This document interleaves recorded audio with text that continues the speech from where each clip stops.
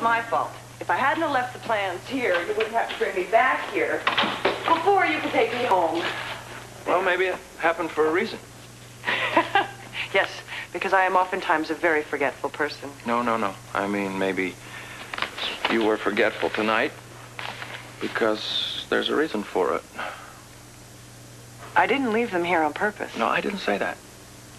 I just happen to think that everything works the way it's supposed to work, and that you're leaving them here means that we had to come back here, and maybe it's destiny. Oh, I see. You get the picture? I think so. At least I'm beginning to, anyway. Uh-huh. Well, maybe I could clear it up for you a little bit. You think?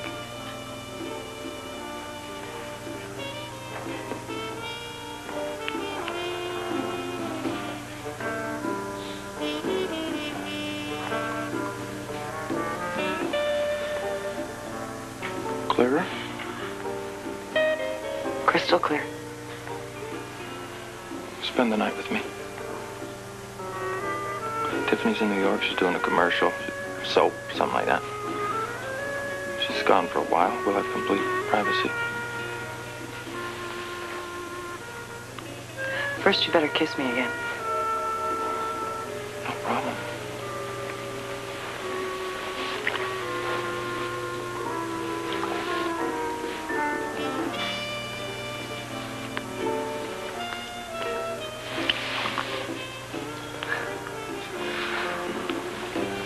It's as I thought.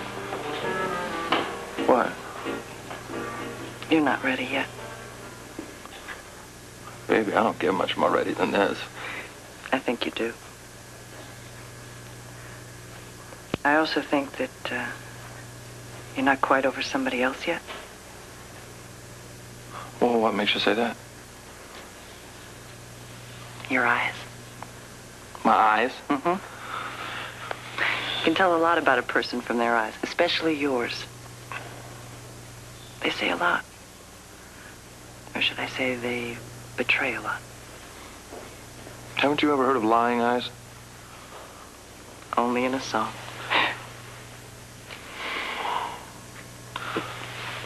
Well, all right. So what if you're right? Then spending the night tonight would be a very big mistake. Well, what if you're wrong? Then there's always next time. Come on, give me a lift home, huh? Okay. But I think you're wrong. Oh, God. No, I do. I really do. In fact, I'm sure you're wrong. Thank you.